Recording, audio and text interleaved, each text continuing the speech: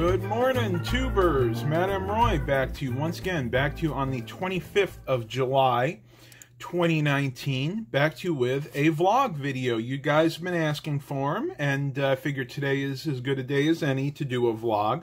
Mom and I do have some plans. Thinking about going over to Smithfield, possibly. I don't know if that's going to pan out or not. Just depends on if the weather holds. It is very, very nice today. A lot cooler than it has been. Most of you probably have been dealing with the heat wave like we have this past, pretty much this past whole month. I'm going to give you guys a weather update here in just a second. Let you guys know exactly how nice it is here in the southern part of Virginia. Today is Thursday with a high of 82. Now, I'm looking at the extended forecast till next week, and the highest we're going to see is 88 degrees.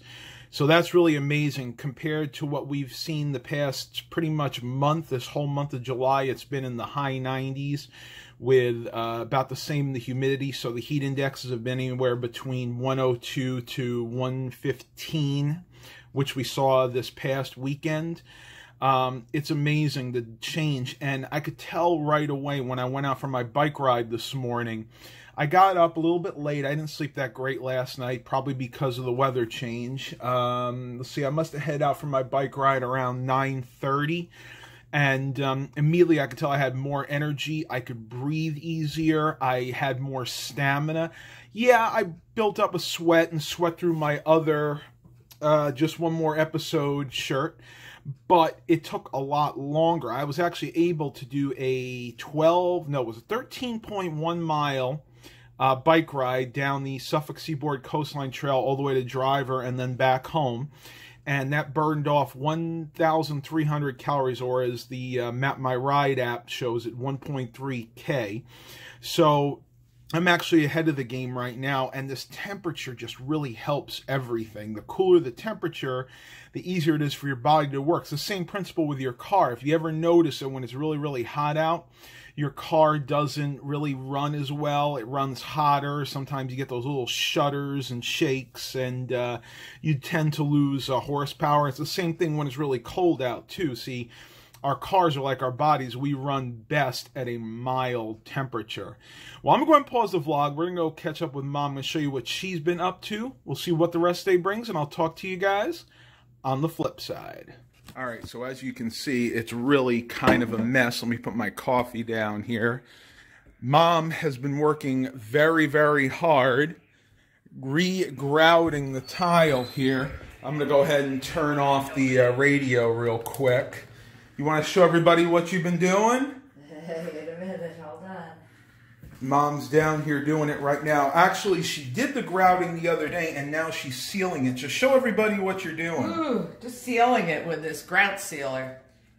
It's a second coat. I've done one coat. This is the second coat I've done. So basically, it holds the grout in, and what? Well, it seals it because grout's very porous. So you want to put something on it so the dirt and everything doesn't adhere to it. Because grout is kind of like sand. It's porous. Right. Right. So you're on the sealing process. So basically she's done the grouting. The cleaning. Yep, the cleaning. You could see that it looks really good. Before there were like like this one right here.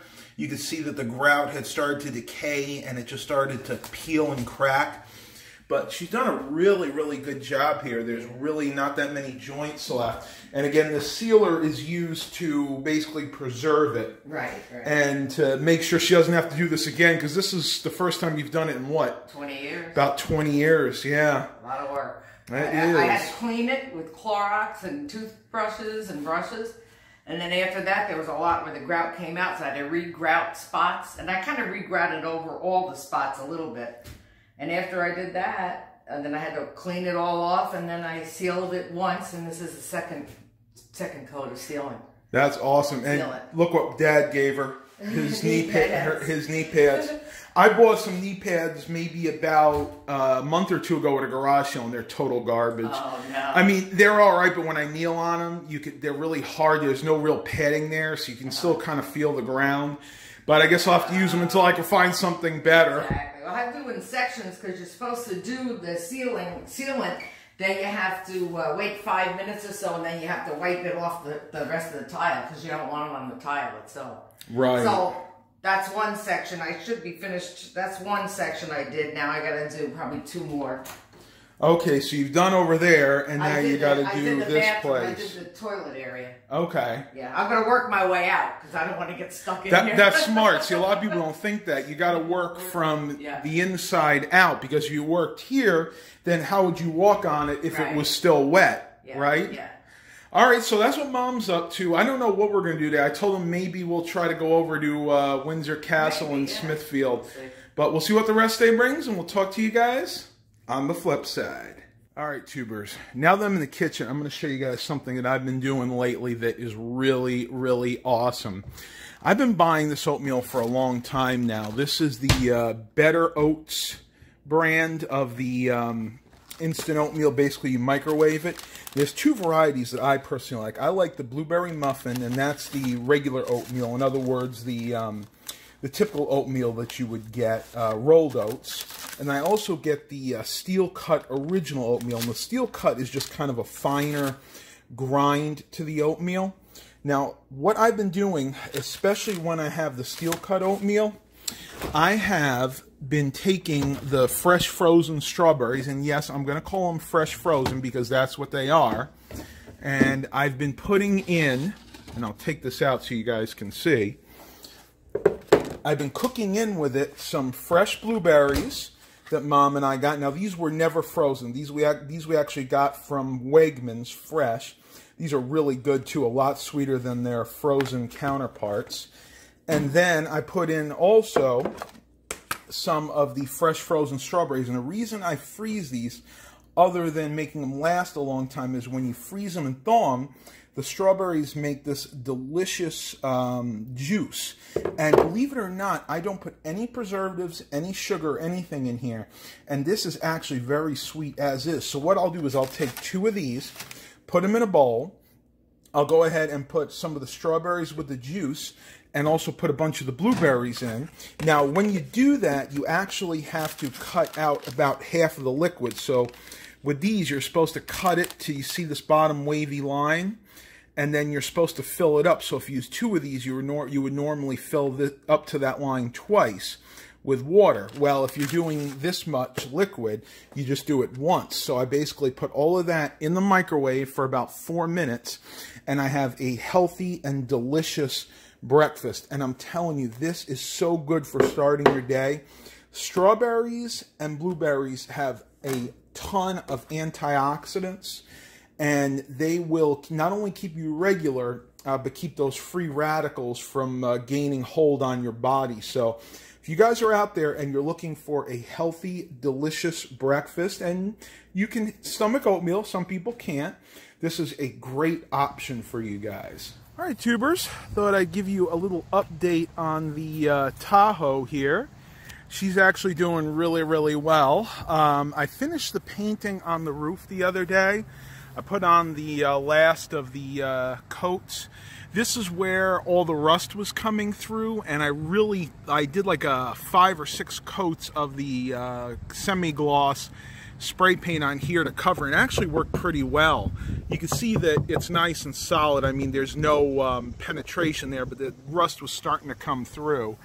So I went and I spray painted this. This may need another coat in the near future, but I'm going to leave it alone for now. I painted up here too, as you can see.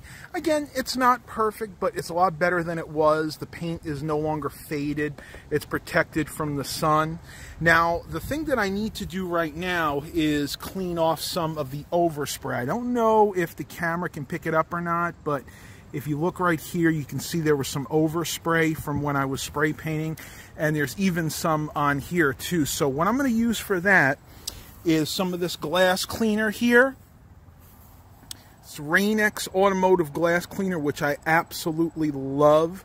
I've used this a lot, and I just need to get a razor, and then I'm going to go ahead and spray the window and basically use the razor to try and get that overspray off. So let's see how well this works. Let's give this a try. So what it said to do online is to spray the window liberally with the foam cleaner. And then you basically take your razor here and you go back and forth as much as possible. And you can pick up some more of the foam there. And don't worry, this is not going to hurt your windshield. It's just a straight razor like you find in an auto body shop. And I can already tell that I think it's actually taken off a lot of the paint that was on the window. You can kind of see. Let me see if I wipe it off here. You can see some of the black paint on the razor blade, so I would definitely say this is working. If you look really close, you can see where I've taken it off and where I still need to do it. So let's go ahead and try this again. Try not to hit the gasket or the weather stripping on there, because I really don't need to be replacing that. And I do apologize if my camera work's not the greatest right now. The sun is in my eyes, so it's very hard to see anything through the camera. There we go. Trying to get it right up to the edge. And just get as much of the overspray off as possible. Now, again, this is never going to be a show vehicle, so I'm not really that concerned about it. But this is more of a safety thing. It was actually causing me to have a little bit of a blind spot out of this window. So let's go ahead and take my towel here, which I put on the ground. I'll put the razor down for safety reasons. Let's go ahead and wipe it off.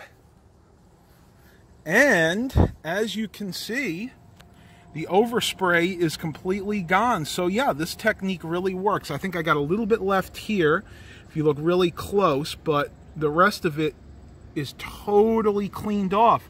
So yeah, this technique works really well. Just a little cheap razor that you get from Dollar Tree. You get these 2 for $1. And some Rain-X automotive glass cleaner, and that does the job. Next thing I got to do is do the front windshield here, and I'm going to go ahead and do that off camera. Again, you can see all the overspray there, and we'll see how it comes out. So next thing you see should be a clean windshield. All right, tubers, so just to give you an idea, the left side is the one that I did, and then the right side is the one I have yet to do. And if you look right on top of there, you can see where there was still a lot of overspray. So again, side I haven't done versus the side that I have done over there. So definitely have a little bit more work to go. Luckily, I don't think I actually got any overspray on this side. This side actually seemed to do pretty well.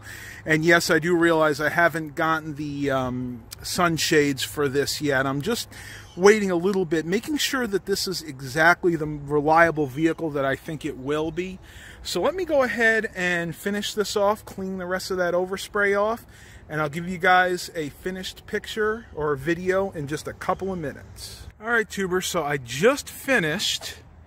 Got a few little scrapes up here that I might have to get with a different razor because this one finally gave up the ghost, but for the most part, it is all nice and clean. I actually didn't realize how bad the overspray was on here until I started cleaning it off. You guys can see my my rag here is pretty dirty from all the spray paint that I got off of there. And unfortunately, this really cheap razor from Dollar Tree, the razor itself is fine, but they give you this little holder that's just like a little clamp, and you're supposed to stick the razor inside like that, but it doesn't really hold the razor very well. It kind of doesn't really work. It's supposed to hold it, but after a while, the little clips inside of there give up and the razor just kind of falls out. So I was able to at least get most of it done before that part broke. And of course, I can just hold it like this, but you want to be very careful in working with straight razors like this. You can actually cut yourself very, very easily. All right, tubers, about 12:30. I just finished with the Tahoe. Sorry about the abrupt stop to that video. My phone actually started to overheat, believe it or not. And I think it had something to do with the fact that Tahoe's got a black hood, and black, if you guys don't know this, right, black radiates heat and sucks it up. So I had the phone laid on there for a minute while I was finishing up removing all the overspray. And man, that phone got super hot. So suffice to say, that's all cleaned off. I'm actually riding in the LeSabre right now because I wanted just to take this out. You know, I haven't actually driven this in a while, and with my vehicles, it's good to take them out every once in a while to at least make sure the batteries are charged up. We're not going to head over to Windsor Castle in Smithfield today. It's a little too much on the hot side, and we're going to go up to Dairy Queen a little bit later. Mom and I are going to take our bikes up there, so we decided to do that instead. Probably going to go ahead and save that for tomorrow, which is actually going to be really nice, because tomorrow, even though the temperature is going to be a little bit higher, the humidity is going to be lower, so the heat index, you guys have heard me talk about the heat index, is actually going to be a little bit lower tomorrow, so that'll be a really good thing.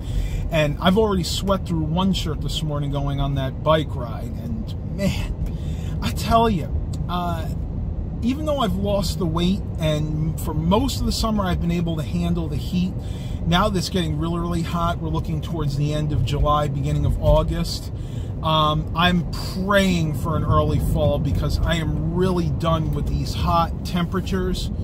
Let me make this light here. You know, it is what it is. When you live in the southeast portion of the United States, you know, Virginia, North, South Carolina, and even more so when you head towards like Georgia, Mississippi, all those states, it's par for the course. You have these very hot, very humid temperatures, and unfortunately, there really isn't too much you can do about it. But again, you want to make sure you stay safe on these very hot days. So let me go ahead and pause the vlog. Not sure what else we're going to get to today, but I will be showing you guys some of the cars up at Dairy Queen later, and I'll talk to you guys on the flip side. All right, everybody, I'm in the backyard picking up some branches. We had a thunderstorm here a couple nights ago, and we lost a lot of limbs. Wow, check that out. Looks like we had a mushroom or maybe a toadstool. I don't know the difference, honestly, but yeah, we've lost quite a few branches. We've got little ones here, but then we got a couple of big ones. Oh my goodness. And this is a chore and a half. We have to do this because we actually pay somebody to mow our lawn right now, and he won't do this, unfortunately. I was just looking up there from years ago when we had DirecTV. We still have that satellite dish. Might need to try to get that down. I'm going to go ahead and put them up here. I got to break them up in a few minutes. This stuff I'm not going to save for kindling. I was thinking about it, but it's not seasoned enough, and I got a lot of stuff that I saved from last year on our wood pile here. Still haven't had a chance to clean any of this stuff up yet. This is all stuff we need to do. Actually, Dad and I want to build a little fence here to kind of block all these parts in. I mean, he's got tires there, little plastic toolbox, some traffic cones, you name it, he's got it here. Even this little Sears, and it is a Sears, X-Cargo Sport 20 car top haul luggage hauler. But let's check on Mom, see what she's up to. I'm going to take a break from this because I'm getting winded. What are you doing? Want to say hi to everybody again? Hello. Look at the dragonfly. See if you can take a picture. He's on that one. Oh, yeah. Dragonfly that just keeps coming over. It's beautiful. I don't know if you guys can see it or not, but he keeps flying. He keeps circling around. Yeah, and he lands on this chair for some reason. But beautiful in the sun. Oh, here he is. Here he is. Glistening wings. Oh, so pretty in the sun. He's right on the chair there. Yeah, Let me see if I can zoom in. I don't know why. You guys see him right there? Really, really nice. Yeah, he's just been hanging around here for a long time. But I actually finished the mongoose. You guys had a few of you asking about this the other day. This is that bicycle that I picked up from the side of the road. This is a mongoose dynametric, and I actually had it dated to about 1990, and I did most of the work on this myself. It needed quite a bit of work. When I first got it, this brake cable had come loose, so I had to reseat that. Basically, it wasn't too difficult. I had to manipulate the cable. The cable had actually broken off, and this was just flopping, so I had to reroute it around here and put the fitting back on and put it back in this little holder. Now the brakes work perfectly fine, front and rear. Let me see what else we got that I did. I added the kickstand. This was something that I got from our local bike shop for 10 bucks. Basically, you just bolt it on there and it gives you a kickstand, because this actually did not have one to start. Added this little cup holder. This is one I got from Walmart. Really nice. It just straps around the back and stays pretty secure. That same day, I actually put new grips on because the original foam grips were totally disintegrated. These I got from Walmart. These were maybe 8 bucks, so not a bad deal at all there. And the one thing that I could not do myself, well, I probably could have, but I really didn't want to, it needed new tires and tubes. So I took it to my local bike place here, Scat Bikes, off of High Street in Portsmouth. And they do a great job. They have great prices there. If you live in our area, make sure you check out Scat Bikes. And I brought it there. They put on 2 of these Arison Metro Cruiser tires. Really nice road tires. They're even pretty good for off-roading too, though. This bike is more of a road bike, not really a mountain bike. They did that for me, and they also replaced the brake pads on here. And what did I say it cost? I think it was like $70. Yeah, and I mean, it was such a great deal. So basically for $70, I got myself a really nice bike that originally was probably every bit of $200 or $300, and that was in 1990 prices. So you add inflation to that. This bike was also probably around $500 or $600 in today's money. And the other thing I added was this air comfort seat, which I really like. Mom and I both have this. We got this from Lidl. And the really cool thing with this is you can pump up with air. It's got an airbag in there that'll firm the seat up for you and give you a really nice, comfortable ride. And then when you're done, you just go ahead and push this air release button. If my camera will focus. And the air releases. So I need to go ahead and eat some lunch. Mom and I are going to hopefully head up to Dairy Queen soon. I'm trying to convince her to take the bikes up there, and she said she will if I promise to be good on the road, or at least stick to the sidewalks. So we'll see what happens, and I'm going to go ahead and get something to eat, and I'll talk to you guys on the flip side. All right, everybody, so we made it up to Dairy Queen. Mom and I rode our bikes. The Mongoose made it just fine. Mom's bike did well. Mom's over there with the rest of the group. And I was going to show you guys a few of the cars. I'm going to have to make this quick, though, because the battery life on my phone is dying fast. Let's see what they got here. Anything new? Oh, that's real pretty. Chevy. Call this one of the gangster style cars from the 30s. Do not step. You always got to respect their owners, the owners' cars. Absolutely beautiful. And of course, for safety, you want to have the fire extinguishers there. Got a Malibu SS, very similar to Dad's 64, but not a convertible. Pretty much the same dash. I love the interiors on these. Cars from this era had that sort of style that you just don't get anymore. Look at that beautiful engine with all that chrome. What we got there? Oh, that's cool. Old school windshield washer bottle when they were actually glass. I believe back then you actually just hooked up your washers. You had a little tube that went in there. It's the way they used to do it, but apparently this one has been retrofitted with a more modern bottle. You could probably just put that tube in there if they needed to. Whew. Lots of nice vehicles up here in Dairy Queen this week. Got something a little different here. Got a Ford Ranger. Let's see, I am not familiar with that engine. I bet one of you guys will tell me what that is. Actually, that might be the four. Is that the 4-cylinder? 1, 2, 3, 4. Let me count them. Nah, it's a 6. 1, 2, 3, 4, 5, 6. Yeah, this is the 6-cylinder, I think. Very cool, though. I love Ford Rangers. My dad had one years ago. This looks like maybe a 99 or 2000, somewhere around there. And we got an old school car. It's probably a police car at one point. Got the spotlight still on it. Hey, hey! Good friend of ours brought his vehicle up here. Love the lights on that thing. Alright, tubers, I'm going to have to end this vlog here for today because my battery is dying. I don't want to make it too long.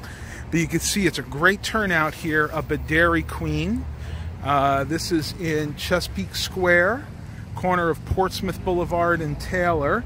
You can see there's a lot of parking they don't have for these, but you know what? It actually makes them a lot of money. They have this every Thursday, pretty much year-round, of course, weather permitting. All right, tubers, let's go ahead and end the vlog here today. Hope you guys enjoyed it. Please continue to like and subscribe. And as always, have a blessed day, everybody.